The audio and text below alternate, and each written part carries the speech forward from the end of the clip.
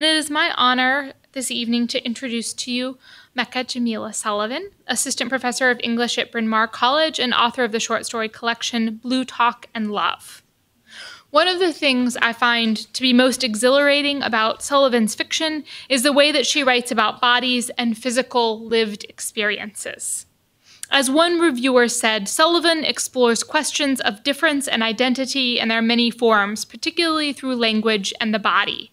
Of foremost importance are the ways in which Sullivan's protagonists take up space.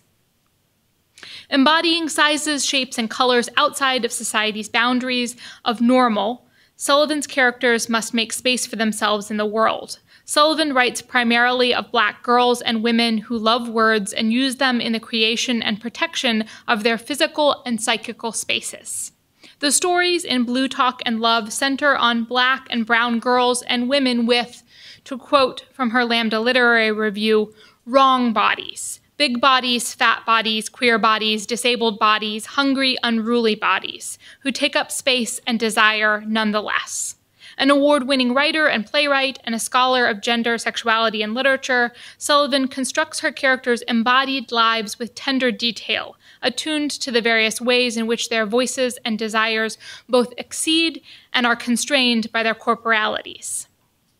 Mecca Jamilah Sullivan was the winner of the 2018 Judith Markowitz Award for LGBTQ writers. Her scholarship and creative writing have appeared in Callaloo, American Literary History, GLQ, American Quarterly, American Short Fiction, Palimpsest, Best New Writing, Ms. Magazine, The Feminist Wire, Prairie Schooner, and others.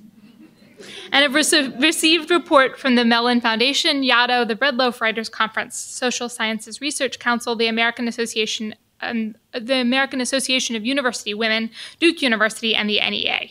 Her forthcoming scholarly project, The Poetics of Difference, Queer Feminist Forms in the African Diaspora, explores the politics of experiment in Black queer feminist literary cultures. She's also completing a novel. Thank you.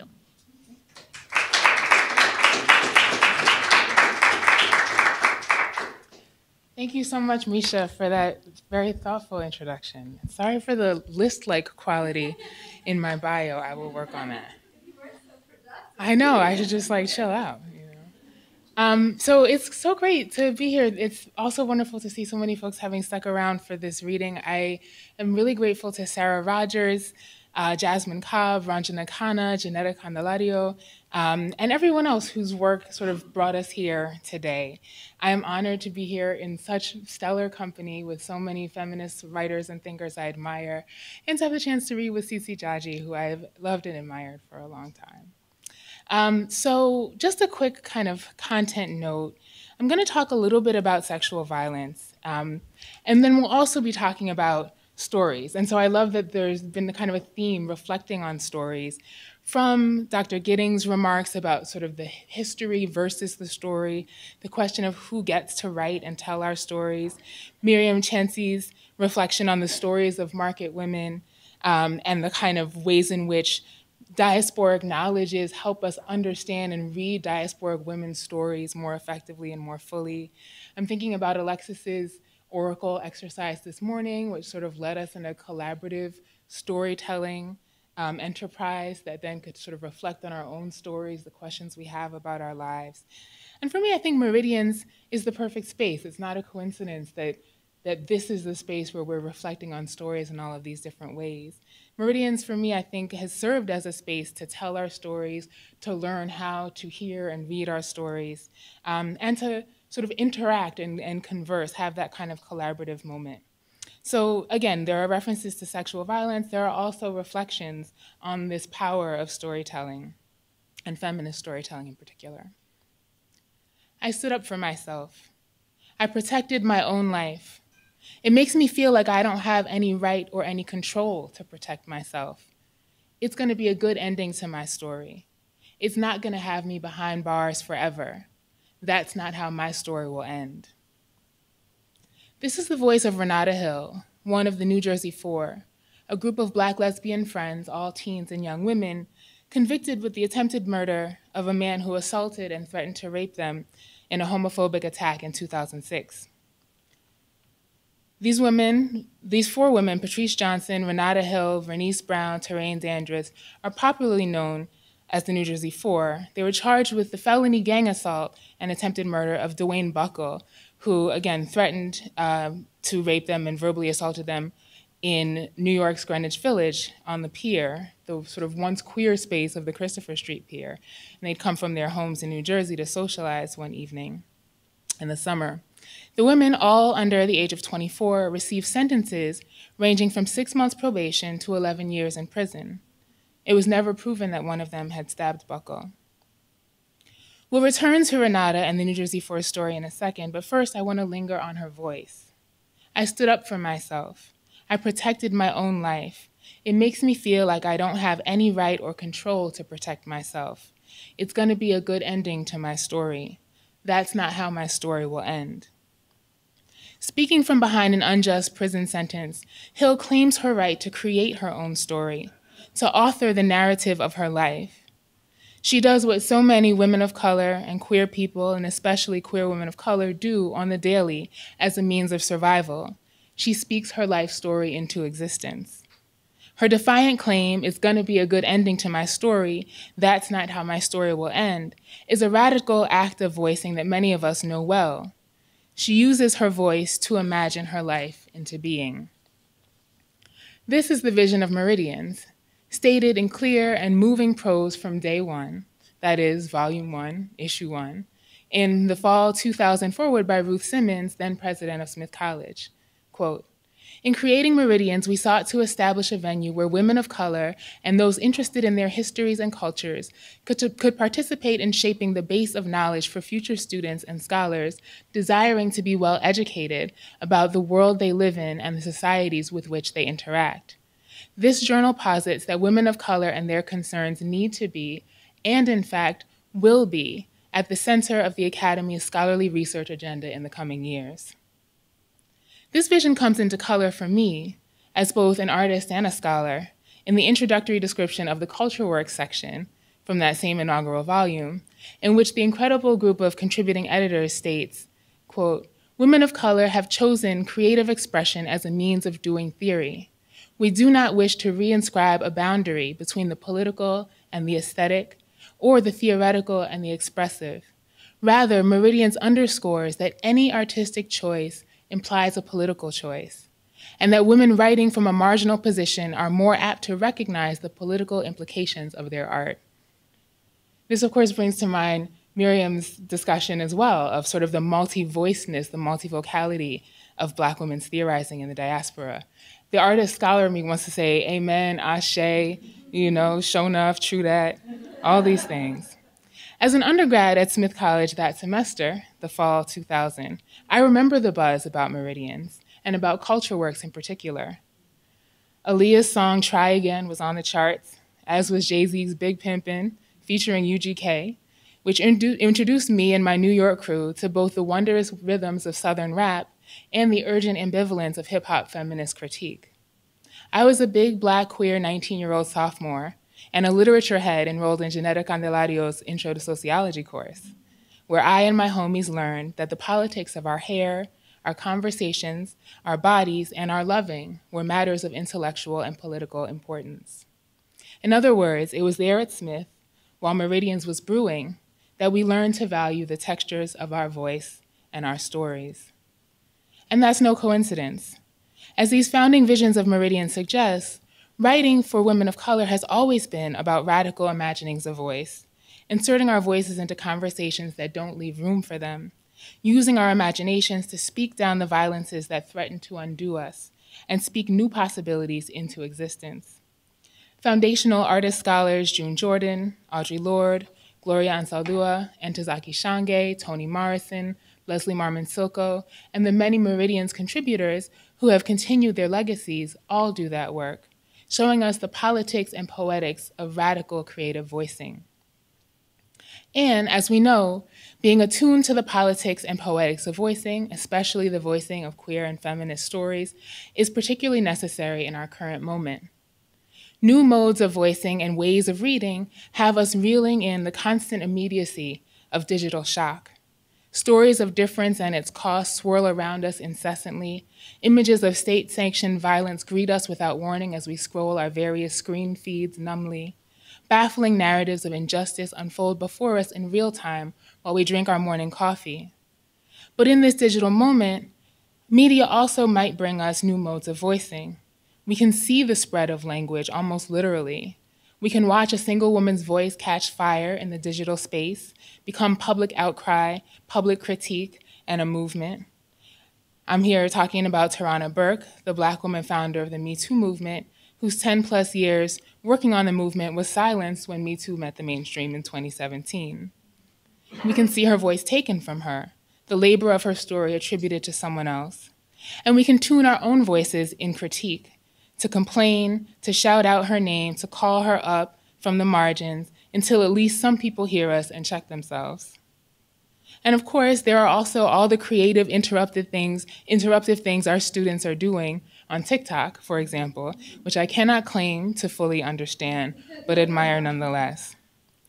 Part of the power of Black Lives Matter, Me Too, Stop Trans Murders, Cite Black Women, Black Girl Magic, Girls Like Us, these hashtags all sort of tag phrases that also become organizing tools.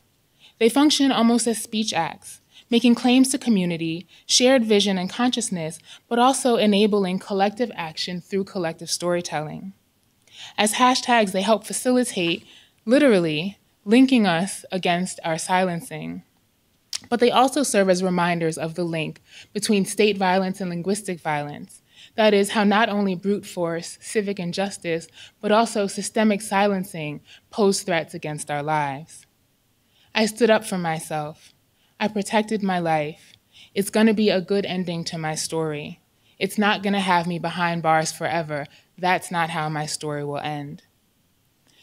So I wrote a story called Wolfpack for the New Jersey Four because I felt that I needed to access that voicing that fiction makes possible, to put together the pieces of the story that were not being told.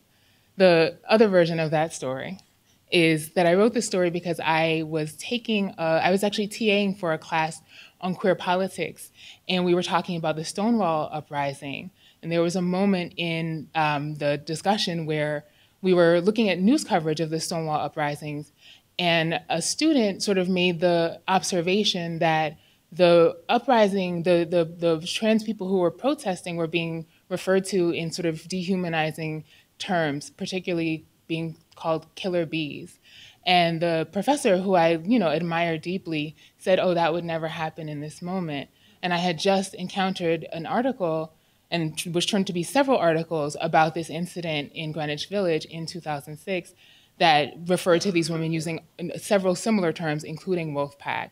And so this was the other sort of impetus to kind of explore the place of linguistic violence in storytelling through fiction.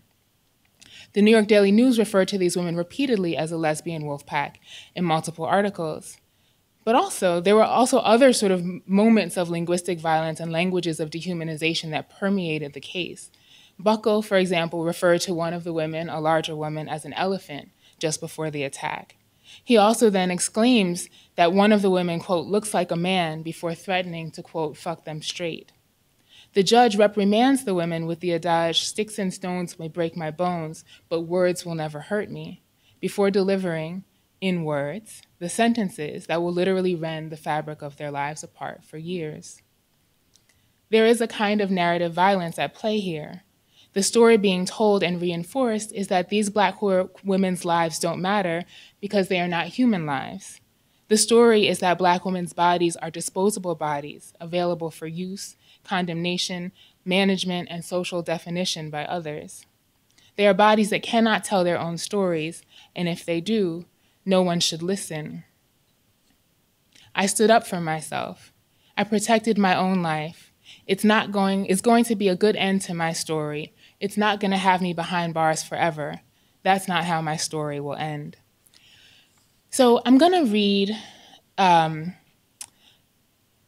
two short sort of moments from this story. The story is told from 3 different points of view. I'm going to read 2 of them, but I want to sort of preface this by saying that there was, in fact, a better end to the story, and we'll talk a little bit as I finish about sort of how the role of feminist interventions through storytelling actually sort of help intervene and mediate the outcome of this story in particular.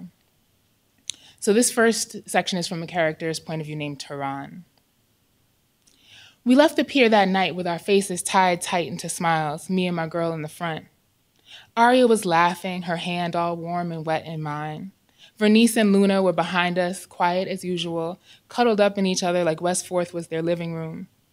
Shah's little friends were holding down the rear, and Shah was on the near side of the curb, brows sharp as switchblades, face in full glow like she was a drag queen walking for femme realness. Before shit went down, the night was nice, cool, everything peace. Then I saw it happen in sepia tone, time winding down to slow motion. I knew shit was wrong before the dude threw his cigarette at us, before he touched Aria's neck, before he slung his threats at Shah. As soon as he called Vernice what he did, I knew there would be a fight.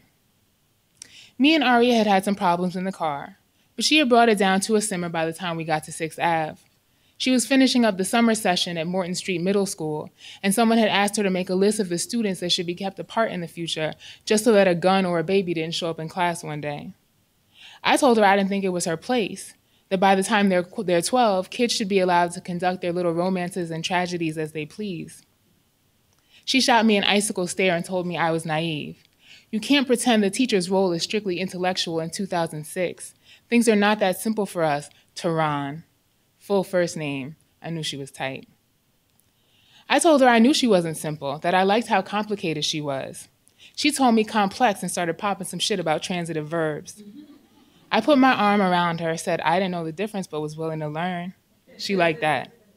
By the time we walked past the International Film Center, we were back to our Black Dyke hood love like in Set It Off, all Cleo and Ursula again. We walked past the newsstand where some skaters and rich kids and a handful of gay boys were sprinkled around, all talking kiki and enjoying the night. Merengue horns and hip-hop beats hovered over the pavement, and the smells of beer, smoke, and McDonald's French fries mixed thick on the street. In front of the sex shop on West 3rd, a homeless woman was sitting on the ground talking to her scarf. When we passed the woman, Shah's little rich girl friend stared like she saw an alien, then stepped over the woman like she wasn't there at all. I whispered in my lady's ear, Aria, what do you think would happen if we took her up to Harlem or brought her back to Newark with us? Aria laughed. She'd probably just front like she wasn't scared, just like she'd been fronting all night, trying to be smooth. I laughed too. I don't know, maybe it's not a front. Maybe there is some smoothness to her after all, deep, deep down. Aria slapped my finger and shot me a look that made me wish we'd stayed in bed that night. Then I saw him, half a second before he saw us. He looked about 35, although I found out later that he was in his 20s. And from the table he had set up on the pavement covered with DVDs, I would have swore he was a bootlegger, although the papers, the prosecutor, and everyone else who mattered called him a filmmaker from the next day on. When he opened his mouth at Shah, I didn't care what he called himself. Hey, princess, he said. Shah didn't respond. He didn't give up. Sweetheart, I'm talking to you. She's not interested, I told him from the far side of the pavement. Why don't you let her speak for herself? He moved from behind the table, took a pull from his cigarette, stretching his neck to see where my voice came from. She doesn't have anything to say to you, I said, loud now getting hot. She's gay. Then he looked dead at Vernice, thinking she was the one talking instead of me. Who asked you what you think, you goddamn elephant? Vernice was shock frozen, like if someone had snuck up on her and flashed a camera in her face. Fuck you, nigga, I shouted. Oh, that was you? He said, taking another pull and finally turning my way. You look like a fucking man. What, you sticking up for your woman? Don't go that way, sweetheart. He looked at Shah and grabbed his fly. I'll fuck you straight. I shouted something, I can't remember what, the words and the spit and my teeth all mixed in my mouth. He flicked his cigarette at us, the cherry arching across the space toward Angelique and Margina, who looked like they would piss themselves soon if they hadn't already. We were in motion before the fire landed. I can't really call what happened after that. Wild how time and space make perfect sense up to a point, then unravel like shoelace threads in the tick of a second. I saw his hand on Shah's neck in her hair. I felt my fist pushing hard into his shoulder, the blows never landing heavy enough. I saw Angelique and Margina get some hits too, felt my surprise. I heard some words come from behind me, from Vernice maybe, but I have no idea what they were. I never saw a knife, and I never heard the motherfucker cry. I wish I had. Aria is the only one who hears me when I say I saw it coming from that one word, elephant, before the spit and the fire and the bodies flew. Everything after that was like dominoes falling into place on a track. Tell my femme friend you want her, fine. Call me a man, whatever. None of that is new. But what he had for Vernice was something different. She didn't even get to be human. He tore the person out of her, like he tore that clump out of Shah's hair, like the judge tore up our lives and everything we know, chunks of us missing like truth missing from news stories. The cops, reporters, lawyer, jury, everyone but my woman skips over that part, that word, elephant, like they want to press fast forward and get to the real story. When the first report came out without mentioning what he called Vernice, Aria said it was because the white reporter dude didn't see why that kind of dehumanization would mean a fight to us. I realized then that Aria is the naive one. I tried to let that word sit in my ears for a long time after she said it, dehumanization. By then, I knew I wouldn't get to hear her talk like how she does for a long time. That was our goodbye. I can't speak for the rest of us, but I was glad when he took that step and put his hands on Shah. Hands you can see, touch, prove. Hands you can bite and burn and tear away. But words, I'm learning, ain't shit. Shah doesn't know if she stabbed the man. They screamed the question into her skull for hours, and each time she said, I'm not sure. But I know this. I wish I'd had a knife in my hand. Wish I'd heard him shriek like a dying cat under my fingers. I can see that night however I want to see it now, and I see it this way all the time. I'm the one with the knife, and I am sure. This woman sticks it in him real fucking good. So this next section I'm going to read is from the perspective of a different character named Lashanya. The knife was a gift from my mother. She gave it to me to keep in my purse because she loves me, because she doesn't want me to leave this world before she does. They were killing black dykes in Newark, like they always are, all over. But now there was Sakia Gunn, my cousin's sister's friend. Sakia with the deep eyes and the sweet, shy smile. Sakia, who was 15 and could have been me, stabbed to death on the same corner where I catch the bus to work, right by the 24-hour police booth, and still nobody saw. But Walmart doesn't give time off for hate crimes, and I had to work late all the same. My mother called that knife my bodyguard. She gave it to me to keep me safe, to keep me coming home. When I think of that night, I think in lists of things. I think of the smell of my hair grease melting under the street lights. I think of my newest sisters, Angelique and Margina, wailing behind me as the fire flies at my face. I think of the man, the stripes on his shirt getting bigger and bigger until they are on me, right on top. I do not see my knife. I try hard, plunge my fingers into memory. I try to see myself pulling the blade from my bag, try to feel what I have never felt before, my knife slipping past skin, sinking quick, slow into flesh. But all I can remember is the weight of his hands on my scalp, those stripes falling on top of me like how this judge sits on top of the room, hovering like Jesus hovers in holographic paintings on project walls. Judge McBain sitting on top of me, his face breaking like a cloud, his cackle crashing over me like lightning. Sticks and stones may break my bones. That's what we should have thought, he says. That was the command that should have traveled like blood from our heads to our bodies. Not duck, not block. Protect yourself, your girl. As though I'll fuck you straight was just a pack of words. The man has a name, but I'd rather not say it. He's sitting up in the wooden box, just like how he sat up in some reporter's face, saying he didn't think it was a crime to, quote, say hello to a human being. I've never felt more alone before, more confused than in this moment. I feel like this man and Judge Dick Brain, that's what I want to call him, where they've got me to now. I feel like the two of them come from the same place, some place where a bootlegger without a pot to piss in and a white man with power dusting his shoulders like dandruff can be two sides of the same damn coin. This is not a place I ever thought I'd be. I did not know I lived there. But Dick Brain is the bootlegger's parrot in his sentencing speech. Sticks and stones, he says first, and then words don't justify hurting a human being.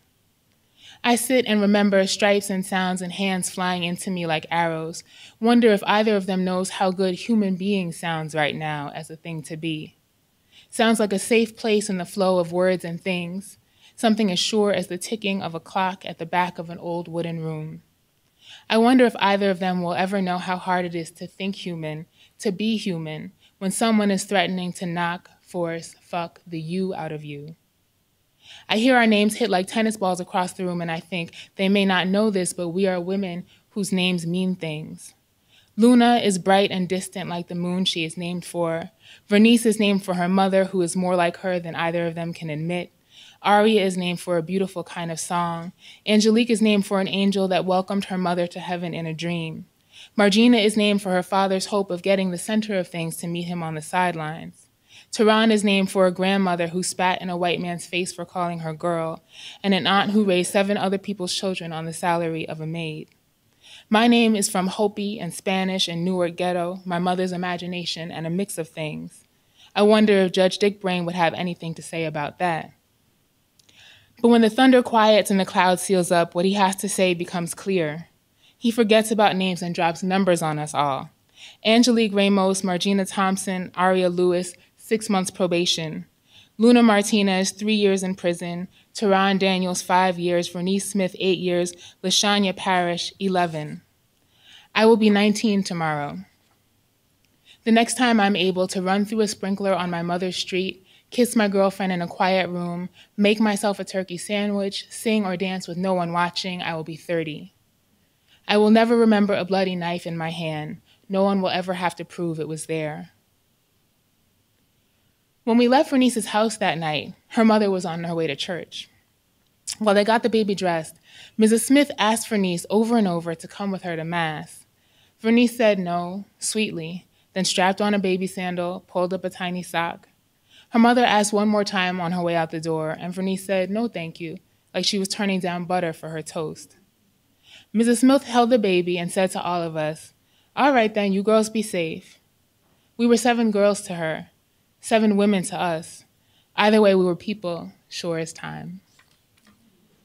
So that's where this story ends, and it's in the short story collection that Misha mentioned, Blue Talk and Love.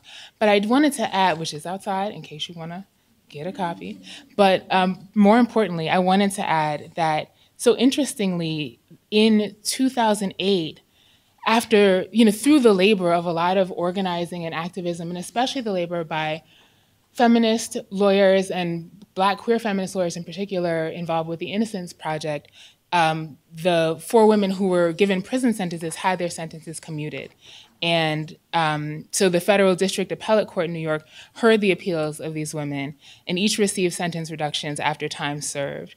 The most substantial reduction was then 18-year-old Patrice Johnson, who was given the longest sentence, and her sentence was reduced from 11 years to 8 years.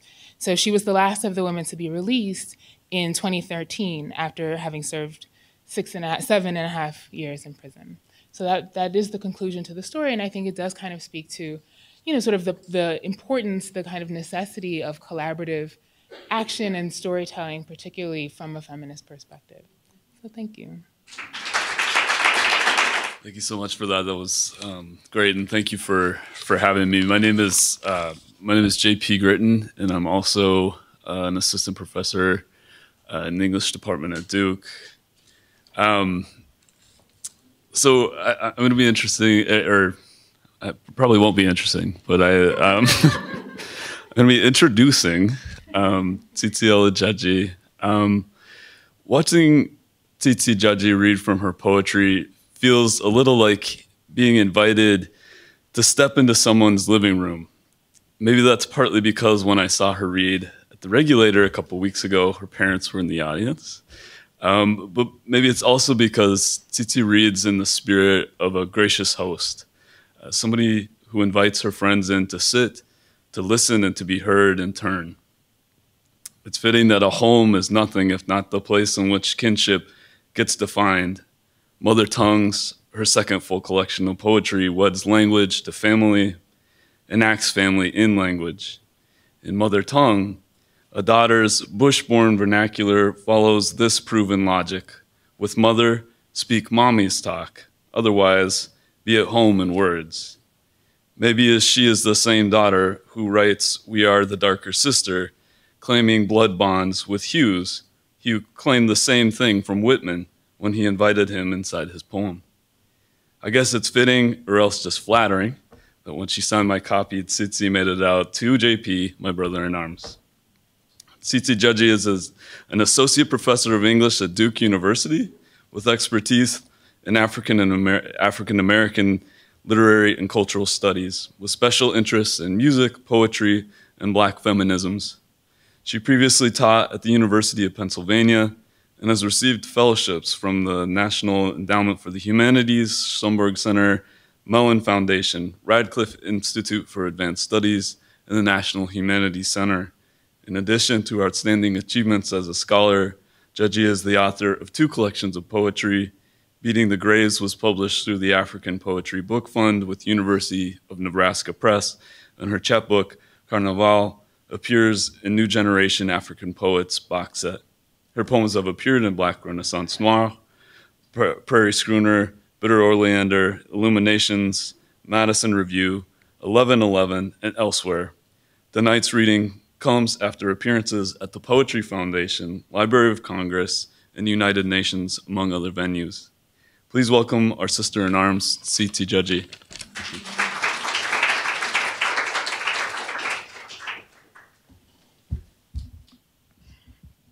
Thank you, JP, for that beautiful introduction. Thank you to Jasmine, to Sarah, to Ranji, to all of the stewards of Meridians, to Mecca, to all of you. This is very special.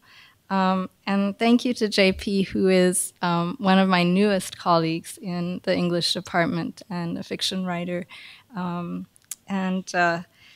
Yeah, helped me think about what I do better than I do myself in some ways. So I want to follow the lead of Miriam and others today in beginning by going back to my grandmother. And then obviously there's a lot of thinking about mothering in this poem collection.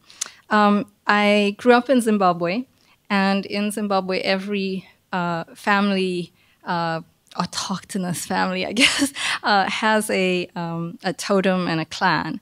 And those are passed on patrilineally.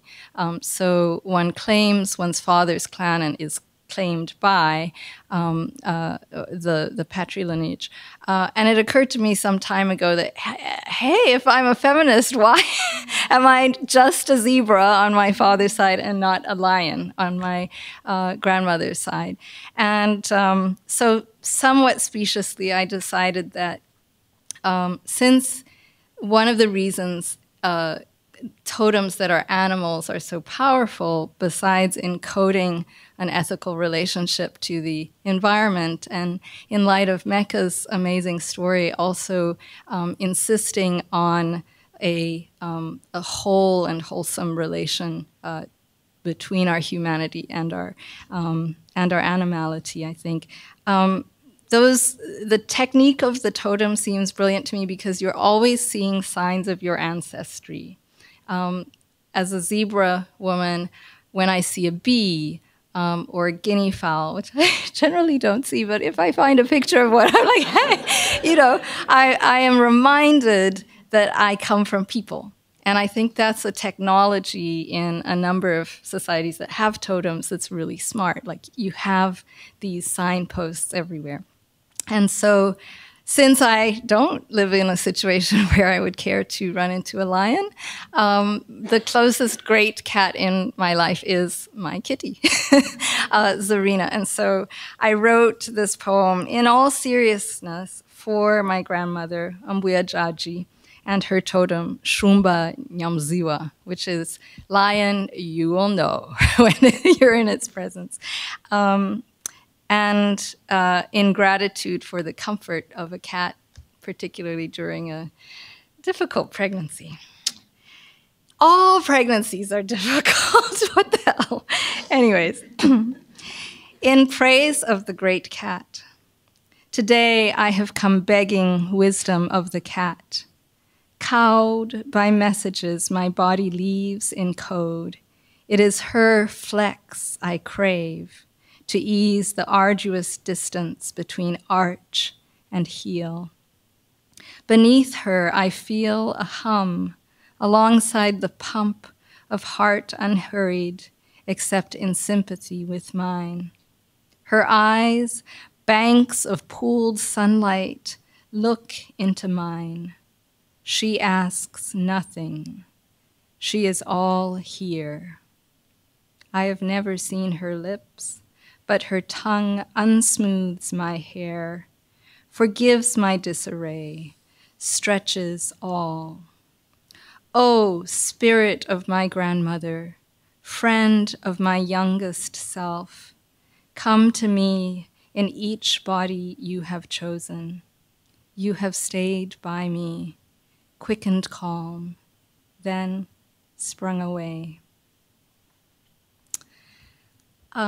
Another way that I've been thinking about mothers is as a daughter who tries to walk alongside my own mother, who in her 80s is experiencing dementia. And I think that kin work that women do in multiple directions, sometimes to our biological relations and sometimes to those who have mothered us along the way, fathered us, uncled us, etc. That's a kind of problematic and challenge, I think, to the ways that we think about intersectionality that many people have done lots of work on, kin work, et cetera, but that I'm noticing differently and being challenged to think about age as one of those kinds of intersectionalities that we can think more about. So this poem is about really the difficulty of having to be hard, that kind of caretaker who's hard. And They Didn't Die. That's the title of a novel by Loretta Nkobo, who I got to read at Oberlin, not quite Smith, but I have similar feelings about my teachers there, and it was Ama Ataidu who assigned that. And They Didn't Die. For my mother, who has done all things well. I bring a squall of quiet, my hectoring force, to shame the belated fog of orders and bandages into a fine mist. I am here to squelch reason's panic. Certainty is scrambled, and we find only Vaseline, thick with scent, and too heavy to churn the waters. If they wept no tears, they would not know I will not shed any. If there were no tremors, they would not know me, unshaken. I will outlive them. I will bury them in my question. What more? This is what we have done since before the border between wild and free was pinned like steel and plaster, animal and woman, birth and death. Only daughters are shouldered into becoming mother, cold without children, colder still after birth. This is how it has always been. All we cannot know is when.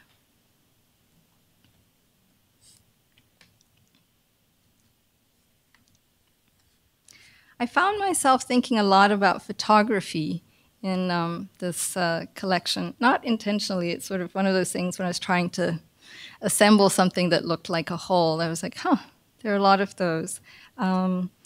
This is a poem in honor of Malik Sidibé, wonderful Malian photographer. I was so grateful to have one of his images on the cover of my first book. And a friend took that book and handed it to Malik Sidibé in Bamako and took a picture of him receiving this. And it meant a lot to him, you know? So Malik Sidibé's camera calls. Come to me, all you ochred yellows, and you swaths of indigo bled purple, you too poor for boo-boos, and you cotton blenders.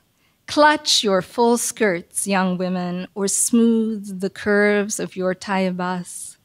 The negative will drain whatever brassy print your tailor settled on and wash your sun skin bright. The darker the room, the groovier the glint of a flirting eye, a glossed nail, a lavish twist, done just right. Night time is the right time to be young, gifted, and black, to mash, grind, funk up the checkered floor, and shake all living color off for the silvery surface of infinity. Hang here after the shoot, if you wish. The beat goes on.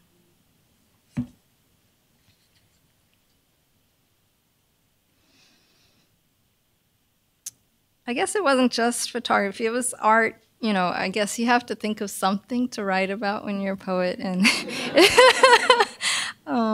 this is a sculpture by the British sculptor.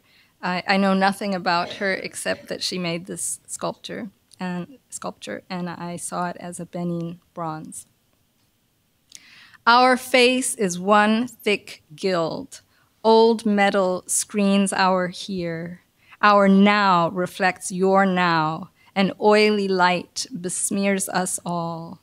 Live matter slicks our temples. We are sheened. We take umbrage, bronze it. We, this brazen block. Night flares to light our way and sear our nostrils.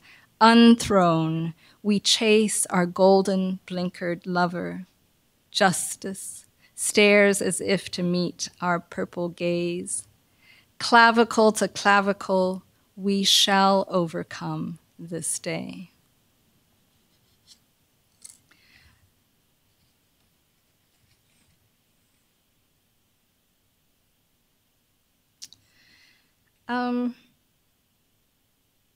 I was living in Cambridge when the Boston bombing, the marathon, that attack took place. It was a very disturbing experience. Of course, I wouldn't minimize the loss of the 5 or so families who lost a member of their family, but the response was astonishing in terms of the theater of the state. I remember watching on TV as actual army tanks drove down the actual streets of Watertown hunting for these terrorists, as we were made certain to know from a lockdown that you had to stay indoors in Somerville, Massachusetts for hours. And it got me thinking about who buried those the son, and about body counts. The body counts. The body count at Lockerbie, the body count in the London bombing, the body count at Tiananmen Square, the body count at Sharpeville, then Soweto. The body count in Chicago on any given day, the body count in New Orleans on that particular day. The body count in West Texas or in Boston, burying Tamerlane's body counts against the undertaker from Virginia. The body count at dawn in Waziristan that very same week. The body count at an Afghan wedding, collateral. The body counts to the mother cradling her blood-stained daughter just born. The body counts to the mother cradling her blood-stained daughter just dead. The body count here in Philadelphia, city of brotherly love, under rubble, north, west. The body count by classroom, children caned to death over Bocasa's school uniforms. The body counts in garment factories, in strawberry fields, in the mines. The body count at Jonestown that matched the Kool-Aid cup count. The body count at Little Bighorn and then at Wounded Knee. The body count according to Ida B. Wells' Sweet Jesus. the body count according to the Khmer Rouge, the body count not including Habyarimana, the body counts not mentioned, the body count at Gettysburg, the body counts before, on board, over, then below. The body counts to Eleanor, visiting Emil's grave 4 birthdays since. She brings him flowers and a blanket embroidered with a periodic table to warm his grave. She tends the land that hugs him as if it were her own broken body.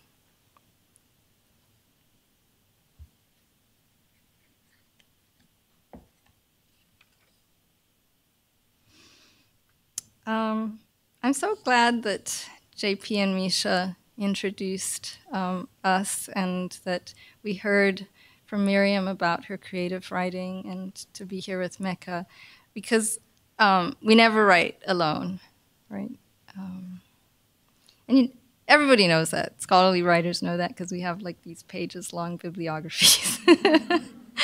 Anyways, how I write. This is for Ren R. Ellis Neira, poet. Now I see that my wilderness is our field, and I call my neighbor to come plow it with me. Our hoes dig deep. Our harvest spills over into something an awful lot like hope.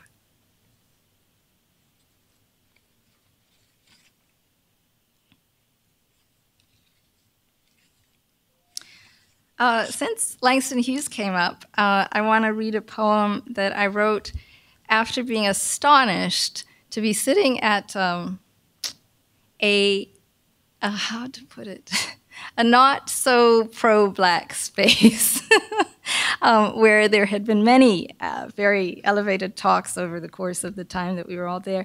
And this person, I assumed, would simply be in the tradition of the not especially pro-Black erudition that had become the genre we were all treated to.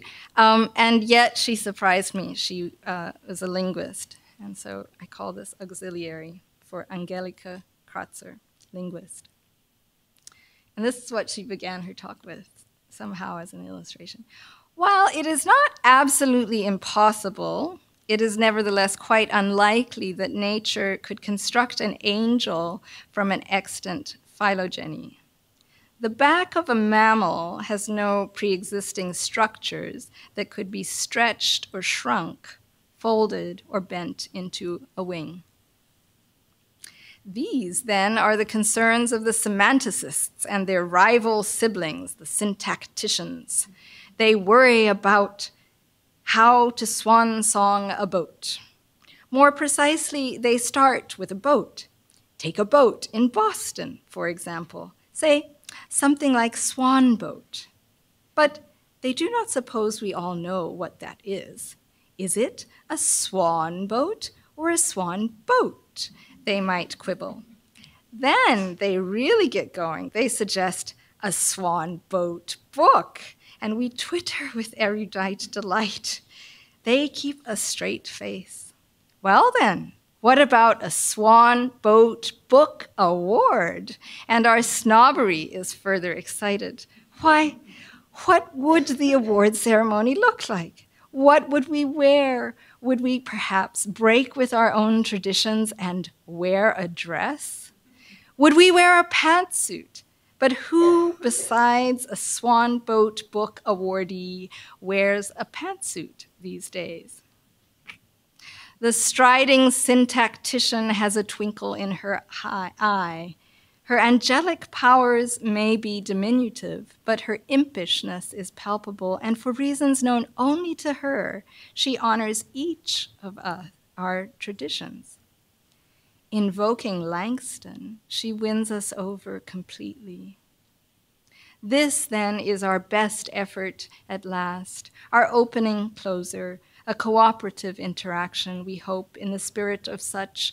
We present our sister semanticist, or was she the syntactician with this salute, a swan song, after all? We hope it suits.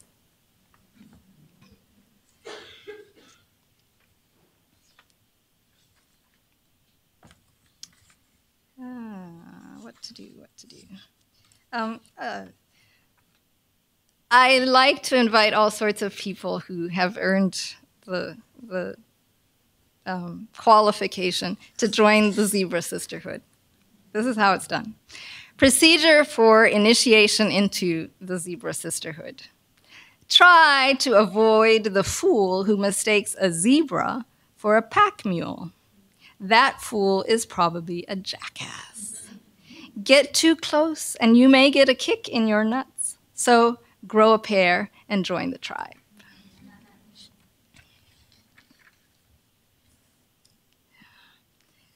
How long have I been going? Yeah. Okay. Okay. We'll go back to a couple more tender ones. I was raised in the church in the Christian tradition, and so scriptural stuff makes its way into my writing. I think my relation to that stuff is sort of like Lucille Clifton. At one point, somebody called her a Christian writer, and she was like, I think I would know if I was a Christian writer. So in any case, our mother of stone, the cushion of her flesh is veiled in lichen.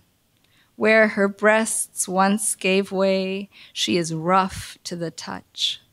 Crowned with a pot of water, her eyes drop dead at the tail of the double-chinned lizard. Queen of heaven, she aches for nothing now. She props the absolute's illusionist upon her hardened lap. Her chin quivers, her belly too, recalling this wild fruit's flight. Clouds of sulfur pass for seraphim.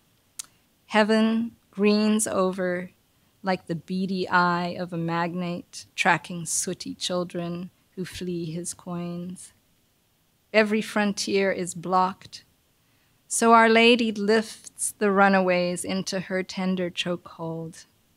The rich fume, empty-handed, swindled of thread, and those cheap, nimble little fingers. I'm going to read 3 more. This one was inspired by an article in the New York Times. You'll understand the types of articles this would have been. At the time, the people on this island were among the minority of European spaces that were welcoming Syrian refugees. Since then, that isn't necessarily the case there either, but maybe this poem, in retrospect, helps me think about how that shift might happen too.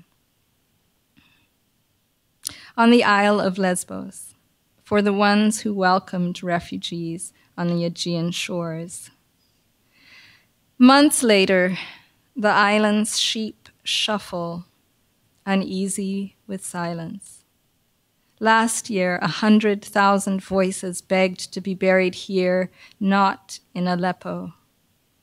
They retched as if heaving could save them, but only thick seas of salt spilled onto the holiday sand.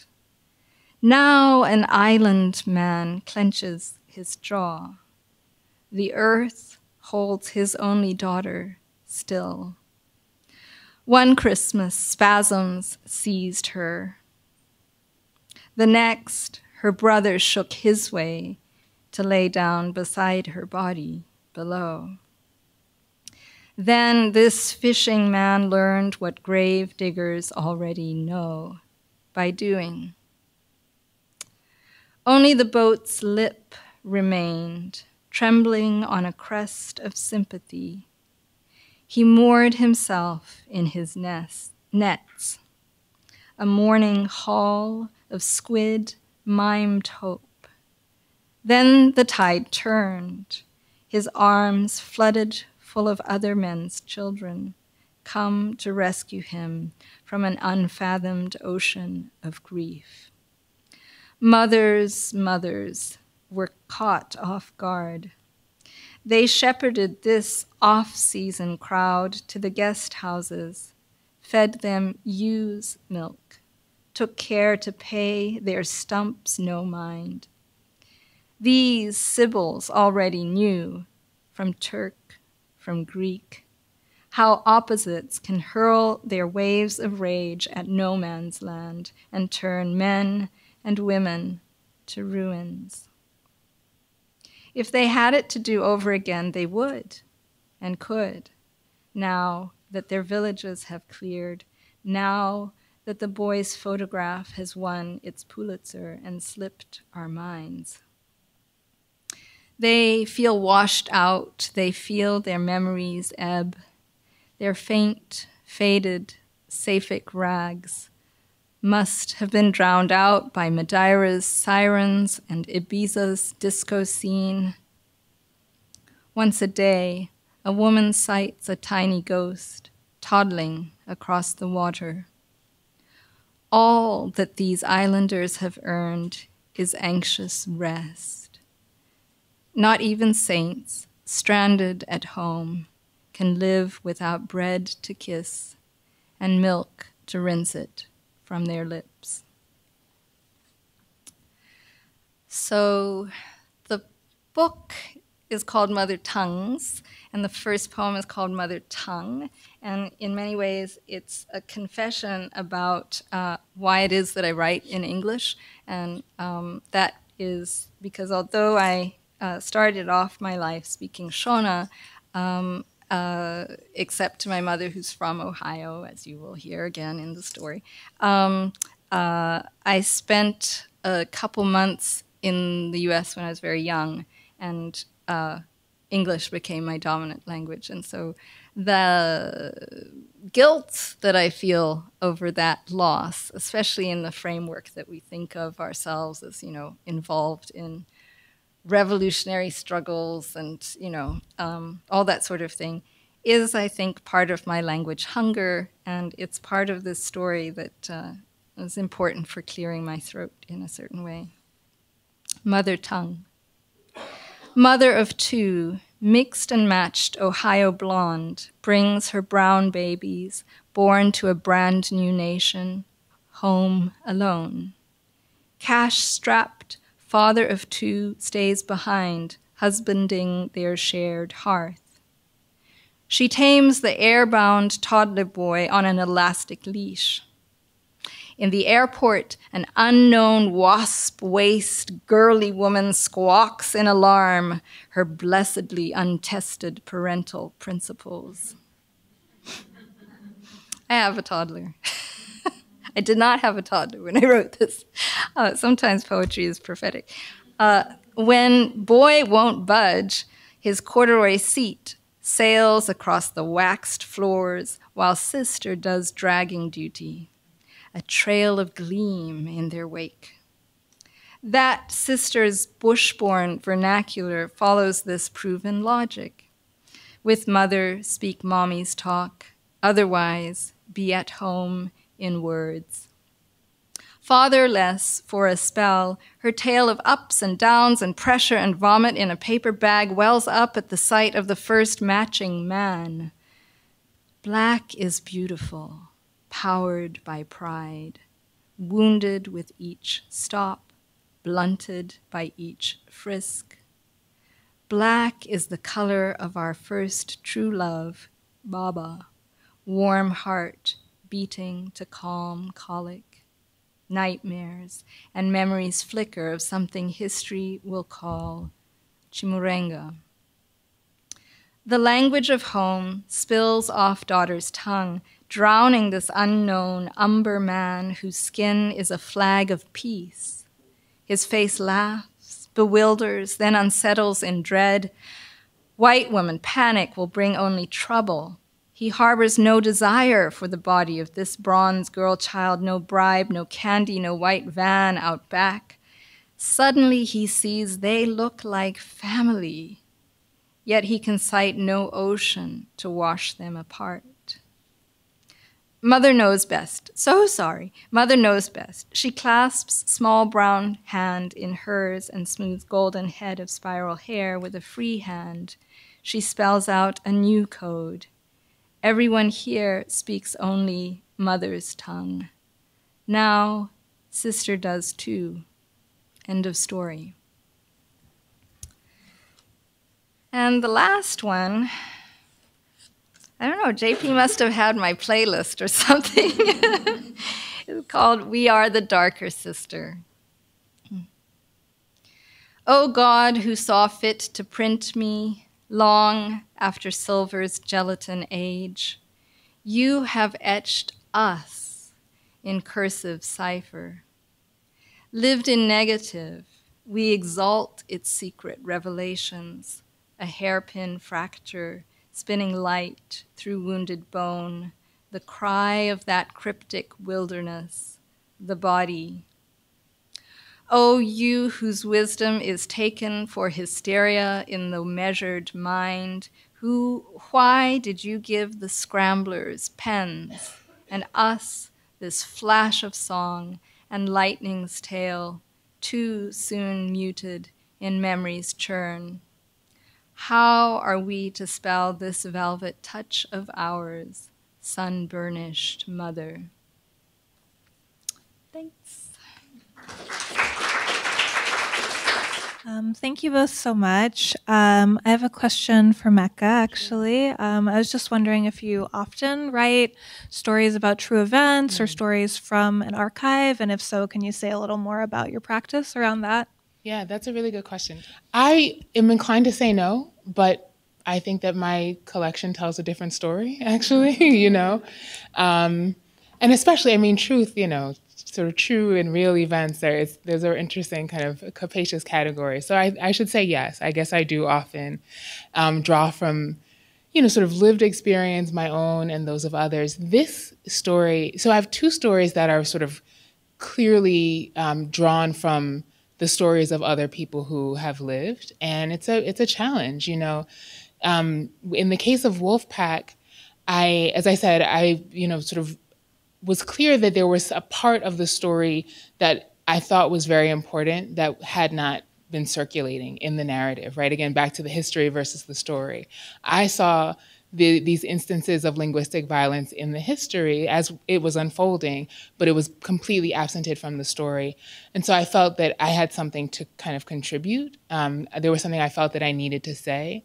And that was my kind of push to the page. And so when I teach both literary studies and creative writing. And when I talk to writing students about this, it's the best I can do in terms of explaining, again, how I justify sort of what might otherwise be read as the telling of someone else's story. I also had the chance to meet Patrice Johnson after she was released from prison. And she had read the story, and it was really, again, gratifying, humbling, to hear that she found some value in the story. And so that helped me to kind of feel like that was, you know, there was the story had sort of gone in a productive direction. But it's a hard thing. I think historical fiction is a little bit different because, you know, sort of we're not talking about lives that are ongoing and sort of, you know, experiences that are being had at the current moment. So the other story that is sort of clearly historical is a short story of mine called A Strange People, which is about Millie and Christine McCoy, conjoined twins born into slavery, who then sort of hit the performer circuit. And so I, you know, was very interested in, as Misha said, I'm interested in weird bodies and bodies that sort of do different things and defy norms, and their bodies, you know, certainly inspired me, and so I pulled from their story. I felt a little bit less conflicted about that because they're not around. So does that answer your question? Could you speak a little bit about the two worlds that you are living in as creative writers and scholar academics? In some ways, I forget who asked the question, but during the invocation we were doing with Alexis about how do we bridge these two worlds, which I know Meridians tries to do, but could you say a little bit about that experience for yourselves?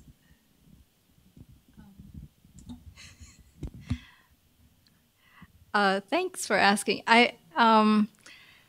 I think in general with everything we're doing, we're always just trying our best to muddle through stuff, you know. But I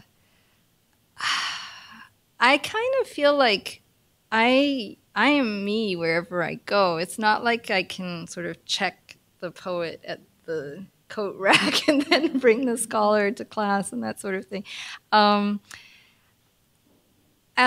But we live in these institutional structures that track these things and track labor and track value in very, very sharp ways and assign monetary value or prestige in very different ways in all of those. So I would say that for a long time I've thought of my scholarship as, you know, my paycheck work. I guess that's true of poets in particular. Like, there are no royalties. You are the royalty who have come to listen, you know.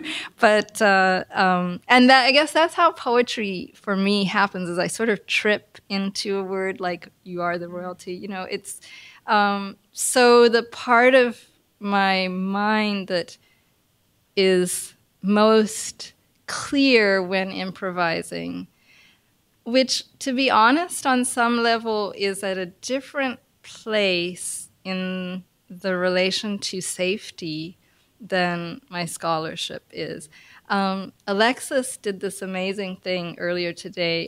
Those of you who weren't here, I can try to recount it, where she would invite us to think about a person and a question and a number. And then she asked us if you were thinking of numbers. She opened up this wonderful book, Dub, in which she has done her own very creative, critical reflections, and read whatever the number was, and it hit. And my number was 42, which there's some highway book where it's supposed to be the meaning of life. I've never read the book, but it says 42 is the meaning of life. So I was like, okay, 42.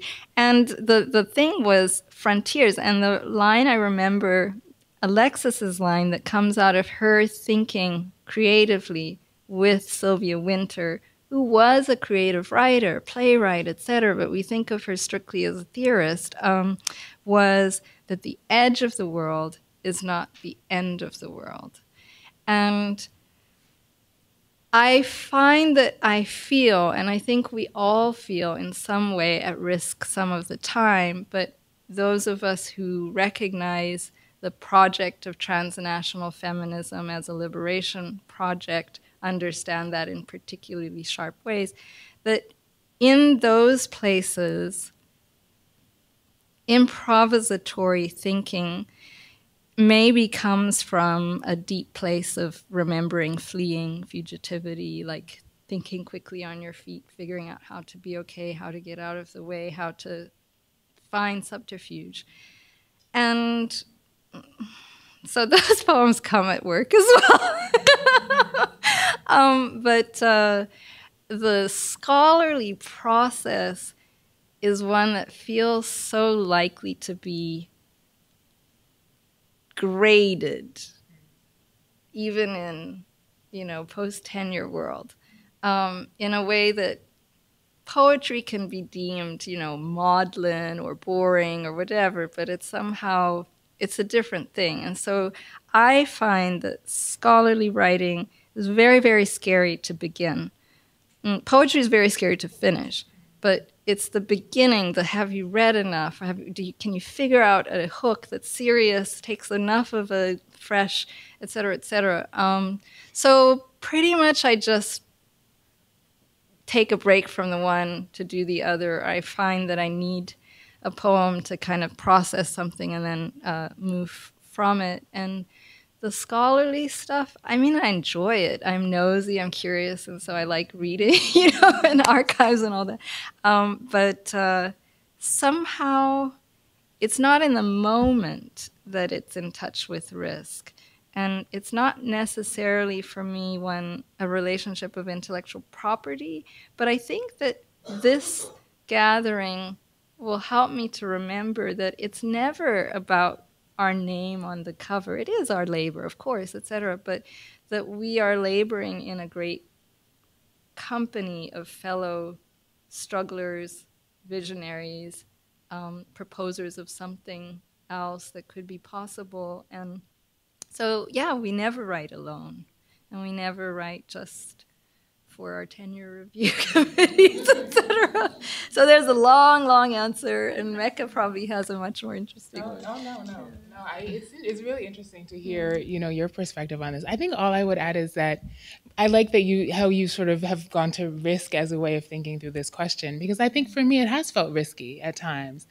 And yet, as Audre Lorde says, when I use my voice in the service of my vision, it becomes less important whether I'm afraid, And I think it also helps for me to think about lineage, right? I mean, Sylvia Wynter, this is why every time I sort of bring a creative voice into a space that includes a lot of brilliant theorists and scholars, I feel like I need to reference Barbara Christian.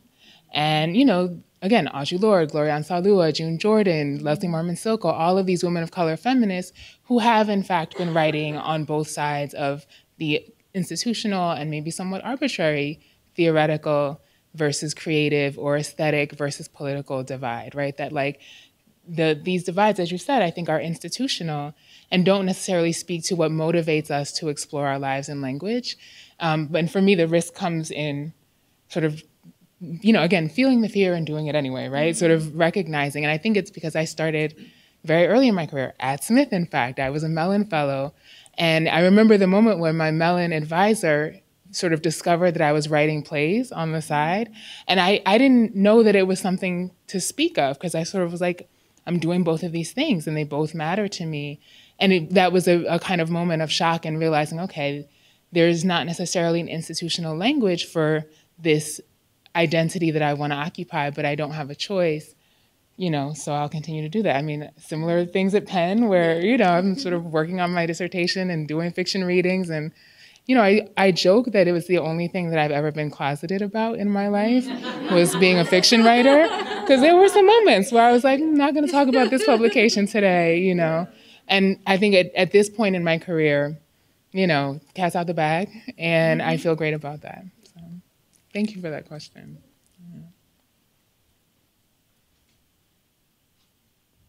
Thank you. I have a question for Professor Jaji. So you've talked in your poems. You've talked about prominent African figures like Malik Sidibe, and you've mentioned You've made cultural references, and you've also talked about your choice to write in English instead of Shona. So I have two questions. So the first question is, as an African living in the diaspora, do you feel, when you're working, do you feel like, in a sense, you're torn between two worlds? And if so, how do you deal with that? And the second question, the choice, a number of prominent African authors have chosen to go in the opposite direction. People like Ngugi wa Thiong'o, who decided to write in Kikuyu instead of English. So criticisms Chinua Achebe faced for writing in English. So I was wondering if you've ever considered at least having some of your works in Shona, or if it's something you have had to deal with. Thank you.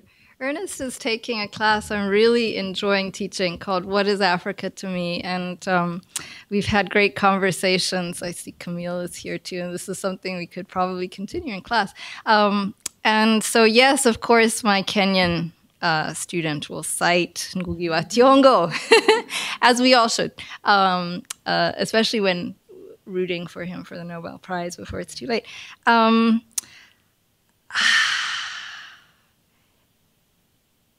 Do I feel torn? I have at times, because, one way that I identify myself in my work is that I say I am a African-American scholar and African poet. And that's partially because that's the formation that I've had.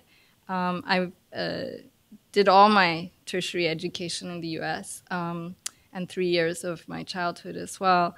So the methodologies, the stakes, the tradition, the lineage of African-American studies is very, very important to me and how I think, and so that's kind of the way that lineage figures for me, which in an essentialist kind of way might actually be aligned to this African worldview that I was talking about in terms of a totemic understanding of oneself, right?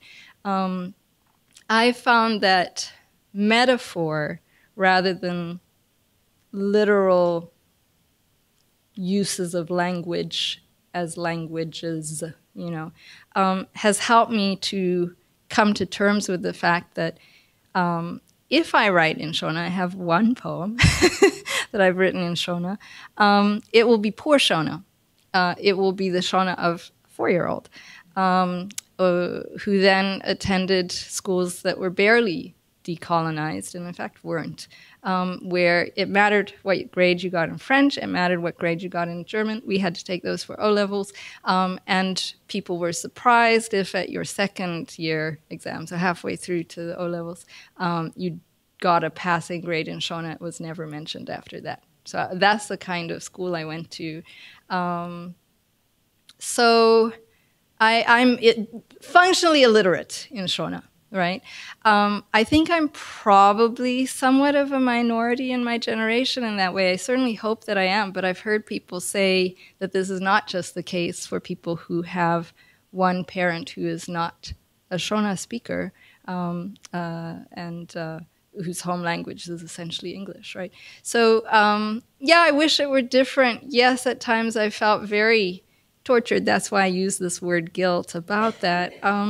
But at the same time, I want to recognize how fortunate I am as a Black person in the world to have this kind of intimate knowledge of a lineage, a language, a culture that in which I can think of my history, right? So Vanyemba, my ancestral kind of founding figure, who, by the way, was a kind of third sex individual.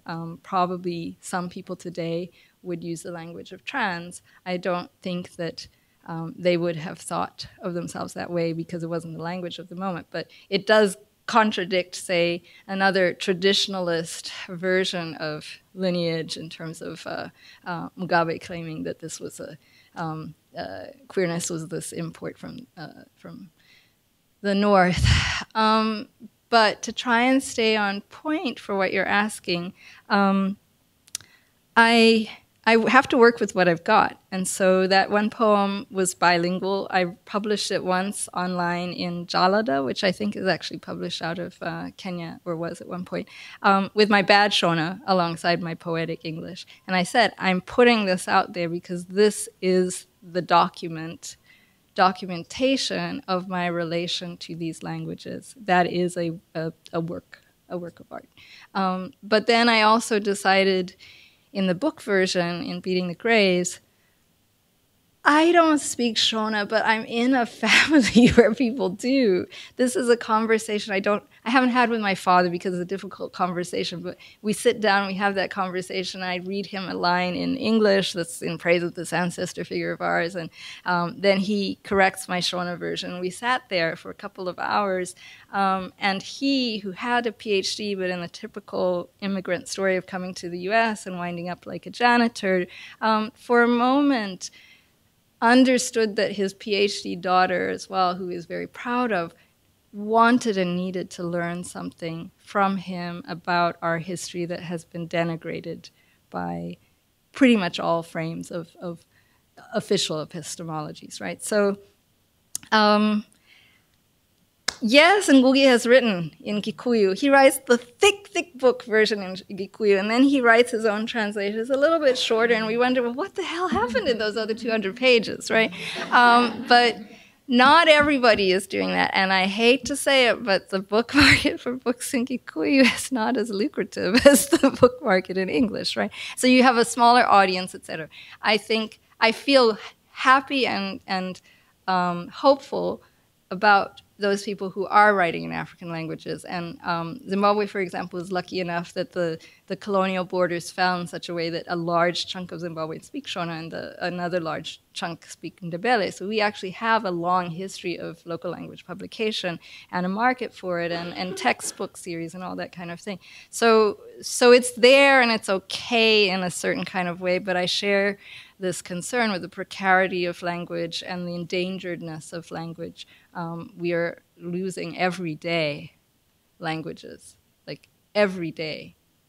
Languages are no longer spoken. So those people who can preserve them in text, I'm grateful for them, and I am aware of the dynamism of my relation to language and the fact that I can't do that.